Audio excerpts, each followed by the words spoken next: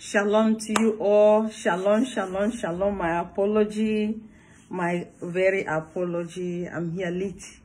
Shalom to you all. May God bless you in the name of Jesus Christ. Wherever you are connecting, wherever you are watching from, may God be with you in the name of Jesus. I greet you in the name of our Lord Jesus Christ. Shalom. Happy Sunday. Happy new week. In the name of Jesus, I decree and I declare your week, your days are blessed. In Jesus' name, amen. We're going to flow with the word of God. I always come to you with the good news. And that good news is the word of God. God said, heaven and earth will depart, but my word will stand forever. In the name of Jesus Christ. Hallelujah. Amen. We're talking about lawlessness. If I'm rushing too much, my apology too. Oh Lord. Lawlessness. We learn that lawlessness is a person who have no regard, who doesn't care about others, only about themselves, selfish.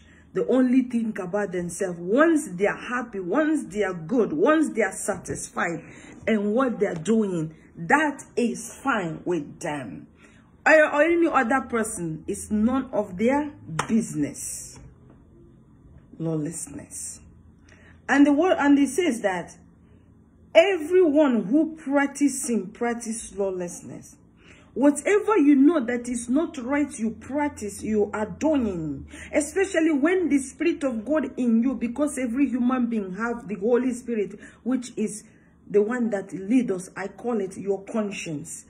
And it tells you this is not right. And you say, I don't care. I move on with what I know that is right for me. And you know that it's not right. You practice sin. And I always say sin leads to the death. The result of sin is death. Adam and Eve was created not to die. But when they committed the sin, what followed? They die. Hallelujah. Amen. 1 Corinthians chapter 15 verse 25 says, the sting of death is sin, and the strength of sin is the law. The law is to guide us, to direct us, for us to know our limits, not to go beyond. Sometimes law is meant to break. Did you break the law for good reason? One of my family usually say that when you want to steal, steal. So steal a good steal. When they're killing you, when you get out of the jail, you are no more a poor person anymore. You are a different person. Don't steal that when they caught you, they say, is it this thing that is the reason this person steal? Are you sure they stole? You want to steal. Steal. You want to break the law. You break the law for a good reason. One day, the doctor, my former work, and the wife was telling me how when her ex-husband who died passed away, the son have to break the law of the traffic light. Because where he was, he heard that your father is in emergency, and he know his father's health condition. He run every red light. This boy break the red light, keep on going. The police was chasing and he's going. They got him at the hospital. When they met him, they found out the reason he was breaking the law. Are we break law for a good reason, or you just do it because I don't care? I just do it. I do it for stupid reason. Hallelujah. May God help us to do a good things in the name of Jesus. Galatians chapter 3 verse 24 to 25 says, therefore the law was our tutor to bring us to Christ, that we may be justified by him. Hallelujah. Amen. For the law of the Spirit of life in Christ Jesus has made us, me, you, free from the law of sin and death. It says, sin leads to death. That's not my portion. That's not your portion in the name of Jesus Christ. When Adam and Eve sinned, what happened? He moved to his children. Cain killed Abel. Sin. That's how sin started. And from there, the man God created said, death will never see you because of disobedience, because of not following God's law, break God's law. They ate the forbidden fruit. What happened?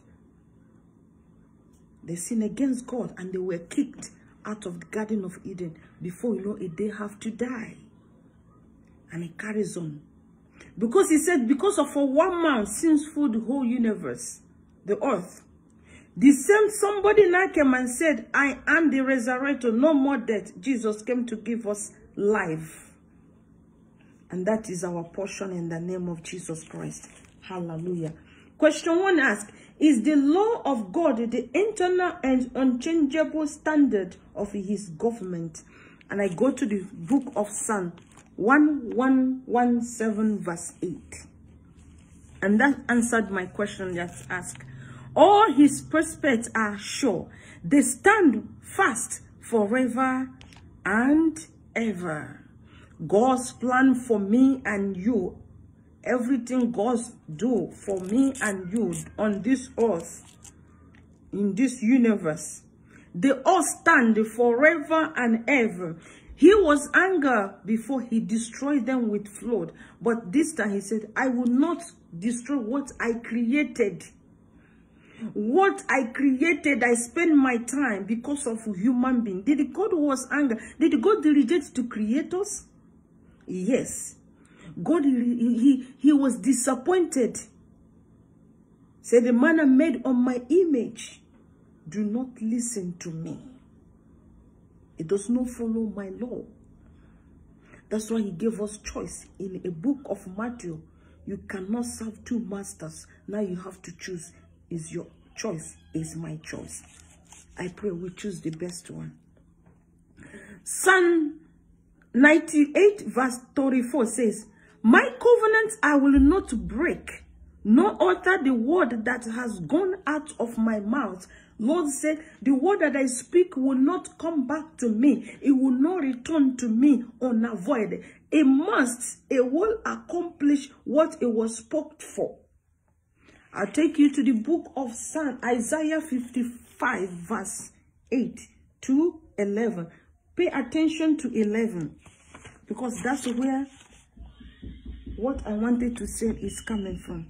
It says, Isaiah 55 verse 8 says, for my thoughts are not your thoughts, nor are my ways your ways my ways, says the Lord.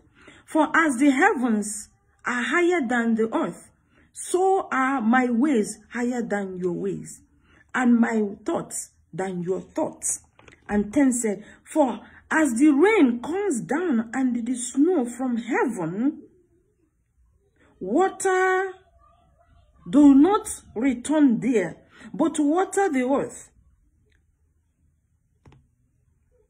that it may bring seed to the sower and bread to the eater. 11 says, so shall my word be that goes out forth from my mouth. It shall not return to me void, but it shall accomplish what I please, and it shall prosper in the time, in the thing for which I send it. The word of God would not return unavoided. It will not return back to him. That's why he says he's an unchangeable, changeable God. Even when God is to punish somebody because of disobedience, breaking the law of God is his, I would say the 10 commandments. Obey the word of God. Obey what God wants you to do. When we disobey, he may say, okay, I will not do this, or I will punish you this way. Then you whip yourself, bring yourself low to God and cry to God. God will forgive you, but he will not forgive it completely. That's why he says he's an unchangeable, changeable God. He will forgive, but it depends on your sin, because everything, it says in the Bible that all sins are equal. All sins are not equal. Because he will also say that The sins, unforgiving sin, a sin that God will not forgive is when you sin against the Holy Spirit. What is the Holy Spirit? When you're doing something, Holy Spirit whispering to you, telling you this is not right. Do not do this. You say, whatever. Your conscience is battling with you. It's hard for you. You took time to think about it, but you say, anyhow, I don't care. I do it. And you know it's not the right thing to do. You sin against the Holy Spirit. It's unforgiving. It's not forgived. It will not forgive you. Do not try not to sin against the Holy Spirit. Hallelujah. Amen. God's law is the basis of the government. It was established to ensure the peace, order, harmony, and unity of the universe. The law of God is to help us to live in peace, in unity, in order, to be in order. If you organize what you need to do in your day, it goes freely. If you're going for business or whatever, or you own a business, you prepare yourself, you put everything to align in order, position everything, it flow freely. But when everything is not organized, the days are messed up. That's why if you send forth your resume today, one of the things they will ask, organizable, especially if you're going for being a customer service. Are you organized? It's one of the requirements there. Put us in order to live in harmony, love, peace, unity in the universe. That's why I said the law we have on universe in every society, 10 commandments is there. If you want, try it. Go through the law, read it, pay attention to it. You will see, you will find some of them. There's 10 commandments in it. A broken law brings sorrow, suffering, bondage, and death. When people broke the law, what happened? Are they in peace? Is everything going well? Some people, you find them in jail. Some people will find them in prison. They have one problem to the other. In home, when people don't follow, problems all the time. When kids are not listening, that's why he says, I pray for your children. Always pray for them. Lay hand on them. Commit them into the hand of God. Don't just, oh, I give them food. Oh, I give them, they wear good clothes. They eat well. God said, train your children the way it will grow. When they grow, they will not depart from that thing. If we train them in the fear of God, when they grow, they will not depart from it. Even when the enemy comes to steal them. Because that's their work, is to steal, to destroy, and to kill. They will fight, but they will not win. Because the child is already committed to the hand of God. Is in the palms of God. God said, he's a lion. You will never touch a lion, whether the lion sleeping. You cannot touch their tail, whether it's a baby lion sleeping, or a mommy lion, a father lion, brother, sister lion sleeping. You dare not touch them. What is in the hand of lion, you cannot take it away from them. You cannot take anything that is in the hand of God. God is the lion. Jesus is the Lion of Judah. Tribe of Judah, we call it. Hallelujah. Amen. Question 4 ask. Let's hear what the question 4 said. To what does the Bible compare the law? To what extent? What extent the Bible compare the law of God? Hallelujah. What extent? To what does the Bible compare it? Let's hear what it says in the book of James, chapter 1, verse 23 to 25. I read. It says, get your Bible, King James. That's where our Bible is coming from. Study is coming from. That's where the word of God is coming from. In the name of Jesus Christ. If you don't have it, download it. So you flow with me. And make sure you go through the verse. That's why I give you the verse. I give you the question. I give you the verse. You sit down in your quiet time and go through it. Because we have time to deal with social media, Facebook, YouTube, tutoring, name it, all of them. But the problem is that we don't have time to spend time with God. Why? We don't have time to spend time with the person that the God that gave us the breath of life. He has the keys of our life. He can take it anytime. Like I always said, I don't care how many people who follow me, how many people who views what I have on YouTube, on Facebook. I don't care how many people who likes me. One thing I want and I will love so much is when God will say, oh, good deed, my daughter. You have done well. That's the person to congratulate me. Because the word of God that I give, so many people don't want to hear. They see, they wipe, they sweep it and go to social media. You have time for social media. Some people don't even sleep, but you don't have time for the word of God. Even when God sends you someone to bring the word of God to you, you don't want to listen to it. You never know if it was God, if it's for you. When somebody bring the word of God to you, is no coincidence. God have a reason. There's something that God wants to talk to you about. There's something He wants to speak to you. But you need to free yourself. You need to free yourself and listen to it. I hear some people say, hey, that's bullshit, waste of time. The word of God is a waste of time. But that is where you will find yourself. You need God's mercy. You need God's grace to intervene in your life. Jesus said, if you're not ashamed of me to speak my word, I will not be ashamed of you when you need me. But if you're ashamed of me, if you're ashamed of me to speak, mention my name, speak my word, deliver my word, when the time comes, I will tell you, I don't know who you are. And that's not our portion in the name of Jesus Christ. Amen. It's not our portion in the name of Jesus Christ.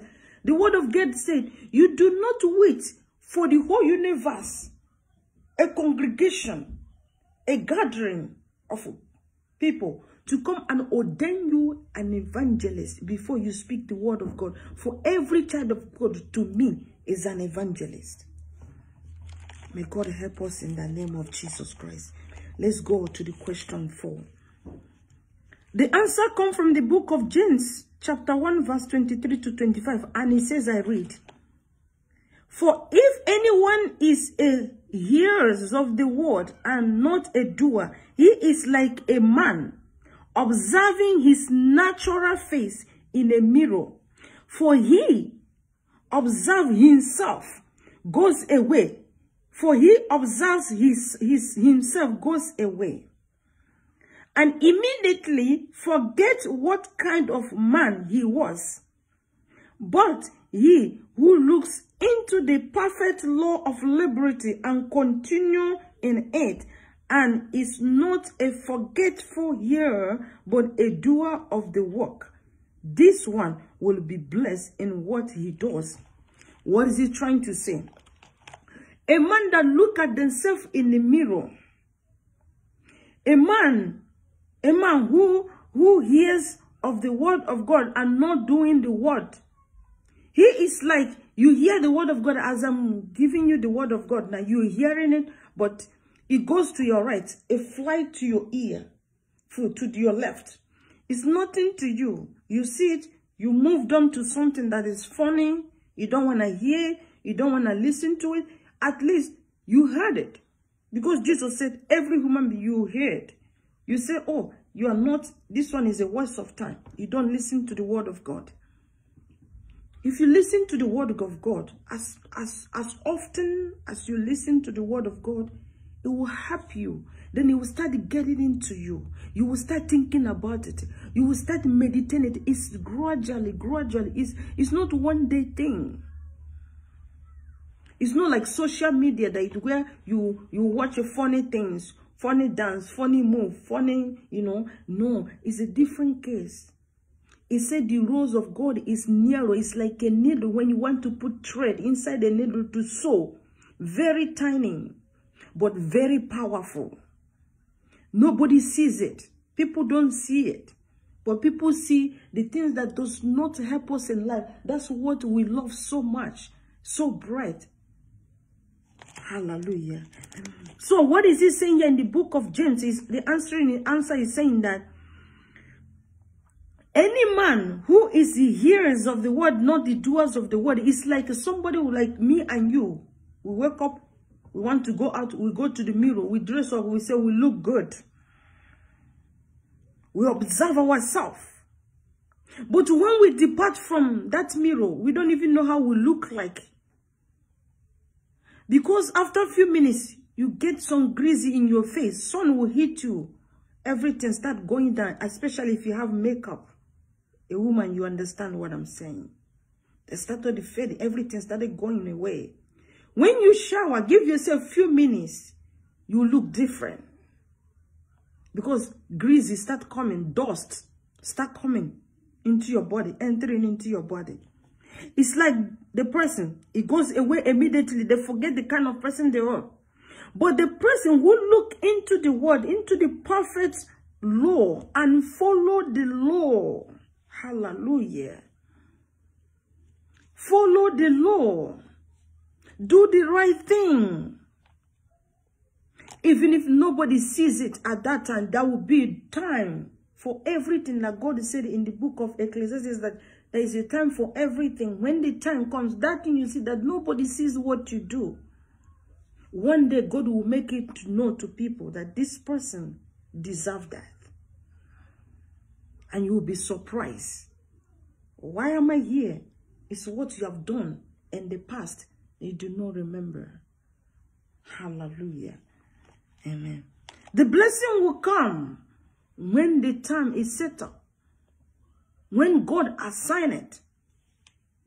Hallelujah. The law is a mirror that enables us to see ourselves, to recognize our need of saving grace. It helps us. Back in those days, people love grace and they love the instrument that they will use to connect whatever they can lay hand on. Especially one of them is oil. There's no, back in those days, if you read from the book of Genesis, Exodus going down, Old Testament, Old Testament, their sacrifice, they do a lot of sacrifice, burnt offering, seed offering, forgiveness sacrifice, so many, and all of them has to do with oil, olive oil. Why am I trying to say this? Is about the last one that said in those days, it says that our needs is like a mirror. The word of God is a mirror to us. It's a mirror to help us to recognize what we need. It helps us to align with God, what we are doing, to cut limits, to know our limit, the law. That's why we have law. Yes, some people say they break the law. Law is there to be break. Do you break law for a good reason, or you just break it for your own reason that does not make no sense, that will not even benefit you? There's somebody in our family, when he was advising us, he says, when you want to steal, steal. So when you get out of the mess, you'll be a different person. You will not suffer in life again. Don't steal because you just want to steal. When you break law, break the law.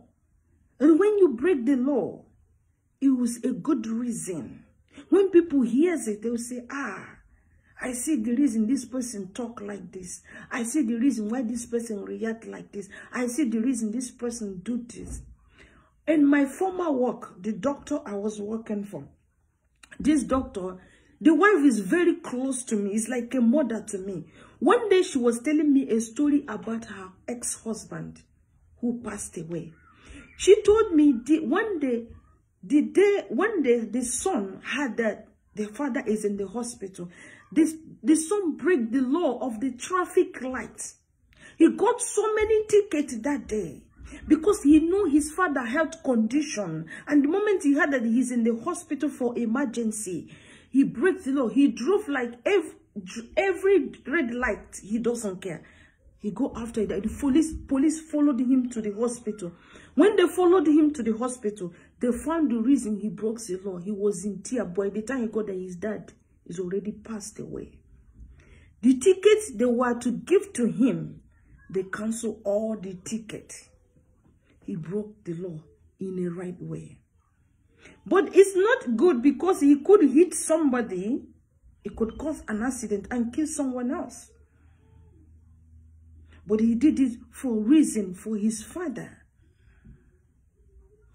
But I'm not saying you should do that, because that could cause a big problem that day. Hallelujah. May God help us in the name of Jesus Christ. Amen. The children of Israel, Moses gave the children of Israel law to keep them in remembrance of God and their duties towards him.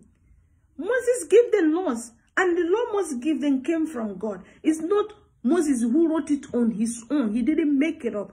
What God tell him is what he wrote. The law God gave Moses is the 10 commandment. He gave it to them to remind them about God and to help them to keep them abide with God. The law of God was to make them free and to keep them free. That was the reason God gave them the 10 commandments. Keep them with God. Remind them about God and their duties towards God. Keep them free and help them to know that they are free from any bondage. Hallelujah. Thank you, Lord. God is an awesome God. He's a wonderful God. I love God. God declared that the Israelites were his own people and that they must listen to God and obey his law. This law were the 10 commandments which were given to Moses. One on two stone tablets, and they set out the basic principle that would govern the Israelites' lives. That's the 10 commandments, is the law. Are we able to obey the law on our own? No. Can anybody on this earth say that, oh, I keep all the 10 commandments? But the grace of God, we do some, but we ask God for mercy and help us. Because one way or the other, nobody on this earth can keep the 10 commandments law. Hallelujah. God's law is the basis of his government. It was established to ensure the peace, for us to live in peace, order, harmony, unity of universe. Breaking the law brings so many sorrow. Breaking the laws brings so many suffering, bondage. Hallelujah. But we human beings don't care. Some people, they take it so granted. Even they even giving laws that you're not supposed to keep. Even when you're trying to, you look at yourself, look at the law. You said, no, this one does not align with God. Those ones, if you are the one I'm talking to, break it, because I will break it. If a law that does not align with God, and they say, oh, God said thou shalt not hate somebody, call somebody evil. Even Jesus called them that those ones are evil. Say bad thing. When somebody do bad, you tell them they do bad, because Jesus said, say the truth and the truth will set you free. Say the truth, let the truth set you free.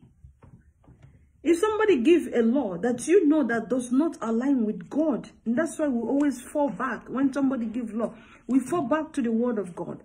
See, if this align with God or just for their own benefit or for the benefit for others, is it aligned with God? You obey. But if it doesn't align with God, I don't think it's the right thing to do, because you also sin. You will sin against God. May God help us in the name of Jesus Christ. We stop here today. Tomorrow we'll carry on question, carrying on the grace, the role of grace. Tomorrow is also included on this law, but it's the grace, the role of grace in law of God. In the name of Jesus, amen. Let's pray. Heavenly Father, we thank you, oh God. We bless your holy name, mighty Jesus. We give you all the glory. We give you all the honor. We give you all the direction. We give you all things. Thank you for your word. For you said your word that you speak will not return to you unavoid. Hallelujah. Jehovah, I pray, may your word direct us, lead us, help us to abide with you, and you abide with us. In the name of Jesus, help us to be the doers of your word, not the hearers of your word. For you said, the doers of your word, there is a blessing that comes with it. Oh God, everything any child of God does that align with God always come with the blessing. Lord, I pray tonight. I pray this hour of the day. Help us. Help us to meditate with your word. Help us to follow your word. And help us to be an obedient child of God, children of God. For you have given us the law. We cannot do it on our own, but we can do all things through Christ who strengthens us. Abba, Father, open the gates of heaven. Let it rain upon us. Let it rain. Let the mercies of God reign. Let the grace to keep the law of God reign upon the children of God. And all people, children of God, said, Amen. Thank you. Shalom. Have yourself a great day in Jesus' name.